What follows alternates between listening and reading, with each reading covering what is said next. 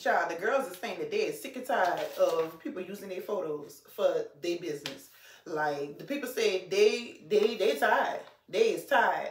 Like, they put all the work in and to, you know, showcase their stuff for their business, and y'all out there taking people's stuff. Y'all out there advertising other people's stuff. Girl, don't tell me you want, girl, that's not you, huh? Child, let's talk about it.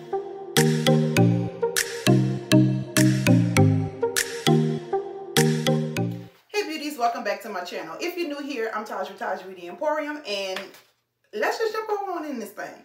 So it is frowned upon in this industry, right, to pretty much steal photos, because that's really what it all boils down to do. And some people are actually innocent. They're doing it and don't even realize that they're doing it. But I've seen over the years where a lot of, you know, popular boutiques or boutique owners are complaining that, you know, they see their photos on other boutiques' websites, on their social media, and, you know, it's frowned upon. I know as a new business owner, sometimes you may not know all the popular boutiques, or, you know, I say popular, but you may not know the, you know, the popular boutiques, or you may not know certain models and faces and be able to pinpoint what boutique they're representing, and so forth and so on. And so when you ordering from a vendor, it's times where you may use a vendor photo not knowing that the vendor photo is stolen. So that's what I mean when I say, like, you could probably be innocent in as far as, like, your, you know what I'm saying, like, purposely using other photos. But then, child, they just got some people out there who will go on other people's page and grab their photos and use them. Nah, that's a whole nother story. Because I can remember, and I can remember a couple years ago, Facebook has this face recognition thing. And I remember getting a notification saying that if I wanted, like, I had the option to tag myself in a photo that someone posted of me. And I was kind of like, I was like, a photo, you know. So I'll click on the notification, and I knew that the name didn't sound familiar. So when I click on it, long and behold, it was a photo of me, but it was one of my business photos. And I used to, when I used to post on social media, I used to always put my logo watermark, like, on my photos. I no longer do that now, but I used to do it. And so where I would always put my logo, the person actually took like a emoji and put on top of the logo so you wouldn't see the logo. So apparently they were selling the same thing and wanted to use the photo. And, you know, whatever, girl. But you have popular boutiques that's really don't like that. Like, they don't want you, you know, and which is understandable, because it takes a lot to, you know, get your makeup, you know, do your makeup, put your stuff together, take photos, you know. I mean, it's a lot that goes into, you know, photo shoots and doing photos for your social media to showcase your merchandise, whether it be clothes, hair, whatever.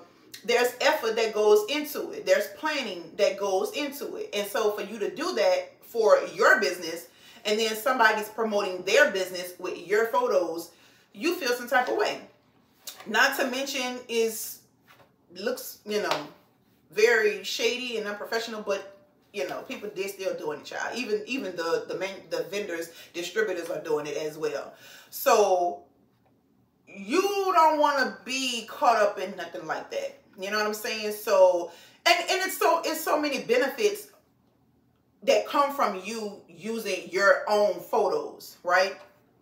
So with all that being said, I am giving you my 5 reasons, or my top 5 reasons why I just, you know, I use my own photos. 5 reasons why I stopped using, you know, vendor photos. Okay. So reason number 1, customers potential customers want to see someone that looks like them in photos. Most of the times when you are taking manufactured photos, the models are not your average everyday girl, okay? You have some that are not curvy at all. So if you are a curvy woman and you looking at an outfit that's on someone that's just straight up and down, most of the times you kind of like, that's not for me. I ain't gonna be able to fit that, or I'm not gonna look right in that, right? Or if you see a model that is super, super curvy, super small waist, and you like, child, please, I ain't gonna be able to fill that out like that, then you'll keep scrolling, you'll keep passing, you know what I'm saying? Because a lot of times I find that people need to be able to see things on someone that pretty much looks like them or close to it, but not way off the scale, you know. And most of the time manufactured photos are like that. So you want your customers or your potential customers to see you in the outfit, because they can relate more from seeing you in something versus, you know, someone that don't look like them or not even close, you know what I'm saying, or not even in the particular market that you trying to market to. So with that being said, you have a better chance of, you know, getting that sale, getting customers to your page, getting them to your website if they see photos of you modeling your stuff, okay? So that's one thing about me. I've had people over the years tell me, like when I first started out, I had somebody else doing it. I didn't want my face to be the face of my boutique. I don't know why, but I just didn't. So I had somebody else to do it. And then it got to the point where, you know, with conflicting schedules and stuff like that, like just everything that goes into, you know, you trying to have someone to take photos for you. But anyway, I started doing it myself, basically. Long story short, I started doing it myself. And I found that it was easier because I could get in front of the camera. I know how I want my photos to look. I know what pose. I don't have to like direct someone or tell someone, especially if they're not like photogenic or, you know, stuff like that. So it was more beneficial for me to do it. And then I would get people to tell me like, you should have been, you know, doing your own clothes or whatever. So it's just better for me to use my own photos versus me using a manufactured photo. Okay. So the second reason why I do not use vendor photos is you can set yourself apart by how you style something. So most of the times when you're ordering from a manufacturer or a distributor, they're pretty much just showcasing the clothes and that's it. Like, let's say if it's a dress, then they have on the dress and just some little basic shoes and that's it, right? So if you have a customer, or if you have a person or a potential customer or whoever, an individual that sees a dress on a model that doesn't even look like them, and they just see the dress, a lot of times, if the dress doesn't speak for itself or the outfit doesn't speak for itself, they'll keep scrolling, right? But you have the opportunity to put your own little touch to it, style it however you want to be able to sell it to someone else. I don't know how many times I've gotten people who would say, I probably would have passed that up. But then when they see me in it and how I style it, it just opens up the door for so much more that could be done. You know what I'm saying? Like, have you ever gotten an outfit and then just put your own personal style to it and just kind of put your own little twist to it, and it doesn't, once you put it on, it doesn't look nothing like it looked when you saw it on the rack, or when you saw it on the hanger, or you saw it on someone's website or what have you. You just have the opportunity to put your own little personal style and touch to it, which sets you apart from other boutiques or other businesses, right? If you, let's say let's say there's a jumpsuit that's really popular and several other boutiques have the jumpsuit, right? Which I don't recommend you don't get it, because that's what I try not to do. But let's just say, because somebody's gonna have it, you know what I'm saying? But let's just say other boutiques have this particular jumpsuit and everybody just pretty much wear it the same way. You take that same jumpsuit, put your own touch to it, style it differently, make it look different, and bam, voila. It may be the same actual jumpsuit, but once you put your own little personal style and touches to it, it becomes something else, or it looks a totally different way, right? And then let's say if I'm a potential customer and I'm scrolling and I see, or if I'm on someone's website and I see this jumpsuit with this business, and then I go and see that jumpsuit with that business, I'm like, oh, okay, yeah, that's the same jumpsuit. But then I go to your page and I see the same jumpsuit, but like, I'm like, that looks good. It's styled differently, right? And so that's just a kind of little way to set yourself apart, just about how you style it. That's why with my boutique, my whole thing, which I always post on my social media, is style over fashion. Because I feel like with fashion, although we do keep fashion in mind and trends in mind, I feel like trends have everybody looking the same. Everybody look alike. Everybody, I know where you, 9 times out of 10, I know where you got different, like everybody looks alike. But when you operate or when you dress according to your own personal style, that's something totally different, right? You don't have to worry about, oh girl, I can't wear that this year because last year that was big and everybody knows that. No, I like to get pieces that my customers could wear this year, next year, whatever. You know, and even better if they could wear it in the fall and the winter and then break it out and dress it style different for the summer. You know, so I just believe in style over fashion. I believe in style versus over trending.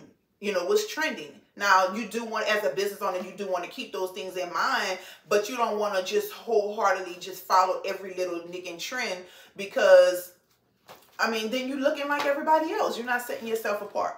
So that's reason number 2 why I do not use vendor photos. Reason number 3 is potential customers know that you actually have the item on hand. Okay, so I have another video that's I'm not sure if it's going to come up before or after this one, talking about drop shipping.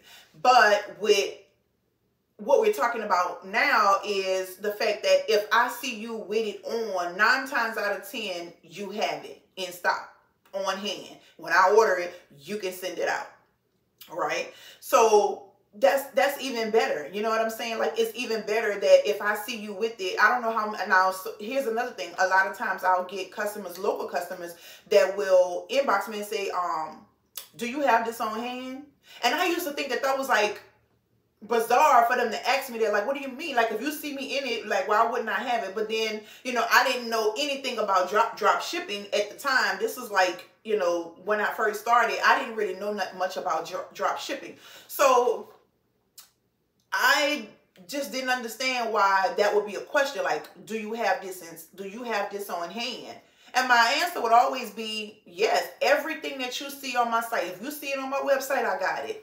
If I don't have it, it says sold out. But I don't never show anything or showcase anything if I do not have it. Even if I have new arrivals coming in, I'm not going to post it until I actually have it in hand, in stock, and ready to be shipped. That's just how I operate. So that's another thing. Like, they know that you actually have this item on hand and ready to ship should they make a purchase. Okay. Reason number 4 is some distributors or manufacturers use stolen photos, so you could potentially use another business photo on your website, which is what I said at the beginning of the video.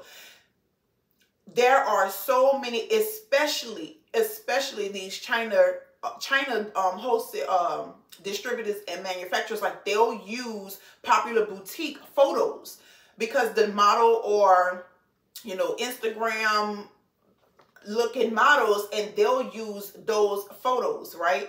And so the problem with that is when they use those type of photos, then you know off back as the business owner by shopping with them that that's not their item. That's not, but apparently they're showcasing it because they have something, they're pretty much selling that item. But what you have to think about the fact that they're making this item, is it really going to look like this? I can't tell you how many times I've seen online where somebody will buy something because they look at a stolen photo and they'll purchase it like, oh, that look good. They'll purchase it from that manufacturer, and when they get it, it's not cut the same, right? So that's why anytime if I'm shopping for clothing, and I see them use a photo from a known boutique, then I won't even bother purchasing it, or I won't even bother shopping with that particular vendor, because 9 times out of 10, I'm pretty much gambling my money. I don't know if it's going to be cut the same. I don't know if it's going to look the same, because that's not coming from you. That original photo isn't coming from you. You are duplicating the outfit in that photo. So if you take the vendor's photo, then you are potentially using someone's photo on your website or on your social media.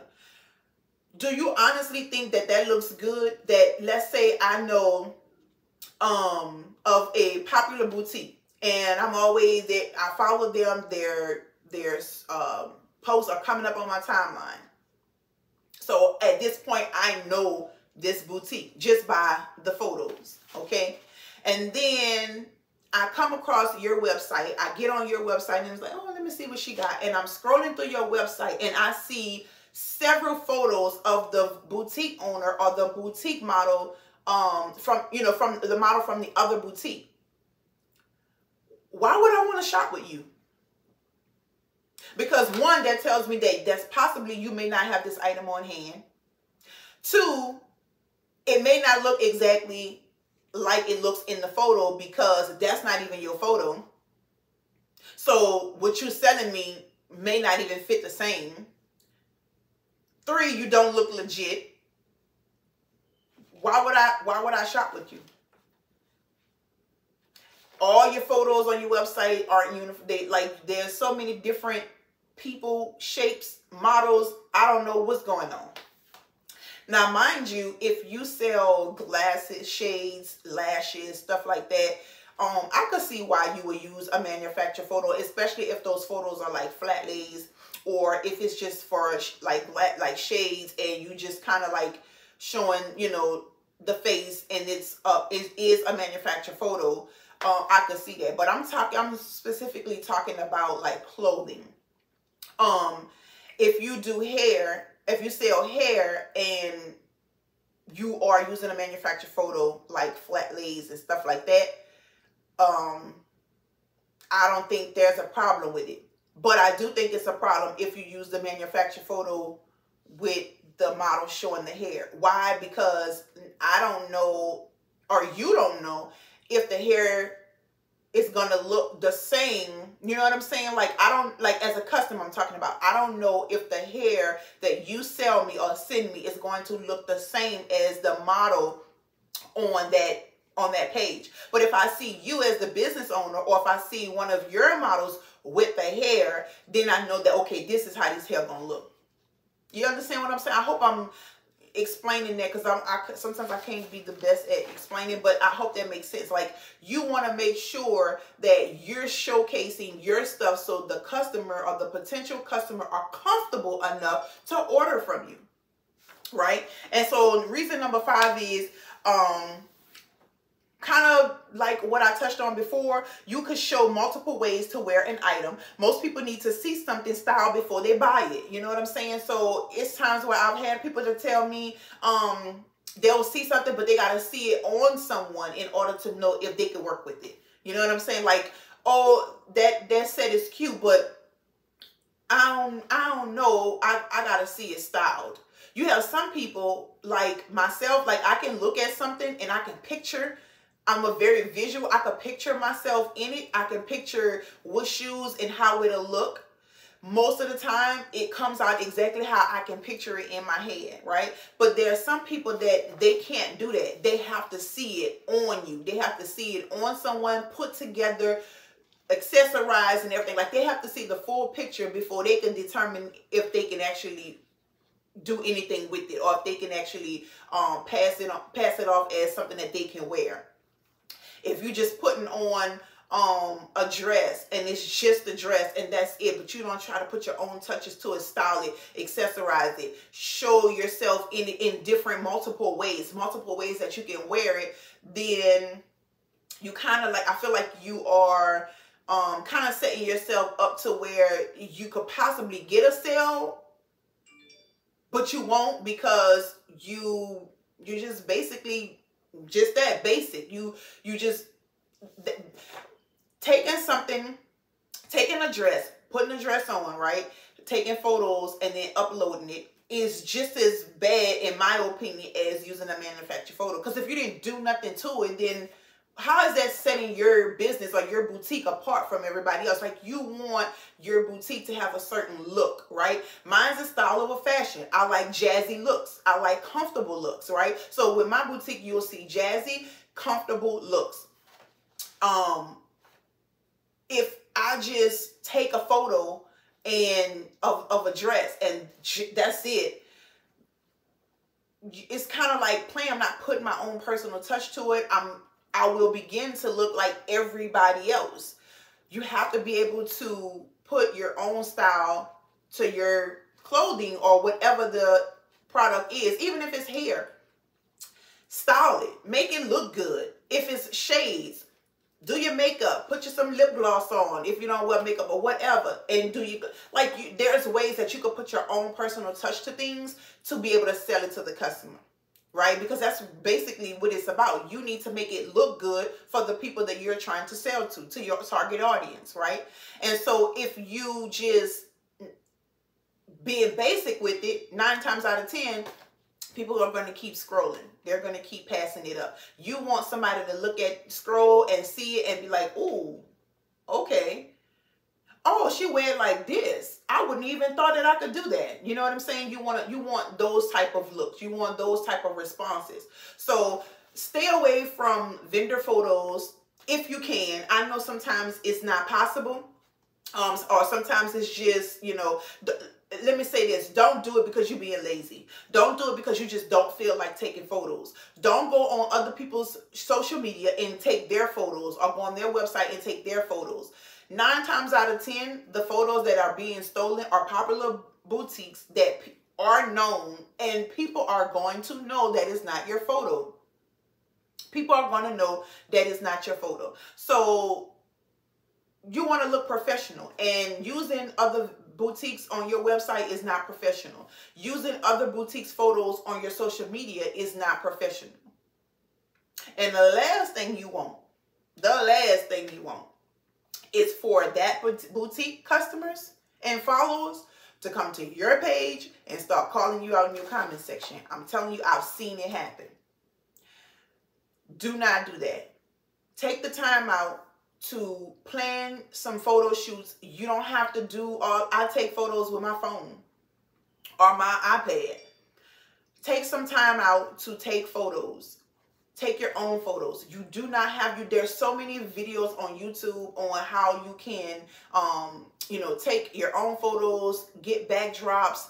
Like, it's not as hard as you may think. But if you are one of these like boutiques that's starting out and you just kind of like trying to find your way, I get it, but you still have to put the work in. You still have to put the work in.